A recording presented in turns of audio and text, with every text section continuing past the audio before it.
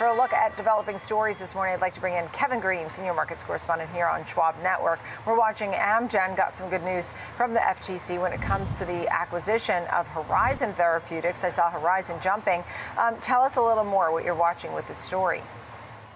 Yeah, Horizon Therapeutics up about 5.5% in the session here, Nicole. Now, the FTC has actually halted its challenge against Amgen acquiring Horizon Therapeutics here. And this actually allows the FTC to really kind of contemplate if they want to kind of move forward when it comes to this complaint. But they have until September 18th in order to do so here. Now, we are seeing a little bit of softness when it comes to the FTC after really that recent about face when it came to Microsoft and Activision Blizzard. So maybe we are seeing a little bit of a pullback when it comes to some of these challenges when it comes to mergers and acquisitions here. And now we are seeing, both of the stocks, Horizon Therapeutics for the most part up. Amgen's down about 0.25% on the session here today. But let's see if this is starting to become a trend when it comes to scrutinizing some of these mergers here in the near future, because that could also spark some additional activity in a market that actually has seen it slow over the last couple of years, especially in a high rate environment. So really good news when it comes to both of these companies here. Let's wait until September 18th to see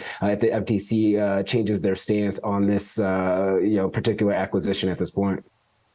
All right. And another name that you'd been watching, and you talked about this one, but now it's going a different way. We're watching Hawaiian Electric had that big gap down, the Maui fires, the deadly fires, and a lot of controversy surrounding what kind of liability Hawaiian Electric has. And now they're saying that, it's legally irresponsible to be talked about in this way and be upset with Hawaiian Electric. I see it jumping big time. Tell us more about that.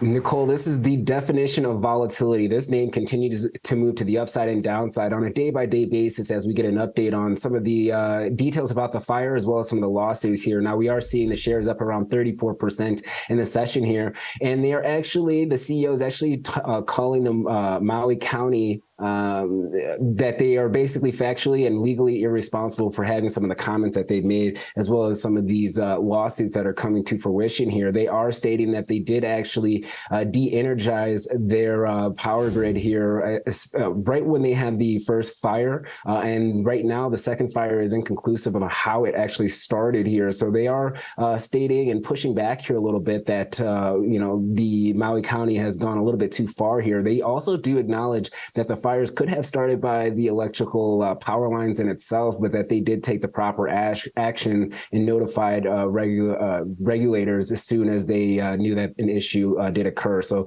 that's why we are seeing the stock move to the upside. We are not done with this. And Nicole, we've seen this in the past. This could take years or even 2 or 3 years for this to actually be resolved here. So I would continue to probably see some volatility in this name, and just kind of beware if you are a trader in this name as well, to the upside or downside. A lot of NYSE halts going on, a lot of news that is coming out that may be factual or not factual. So you always want to be aware of that type of environment when you are trying to trade this name.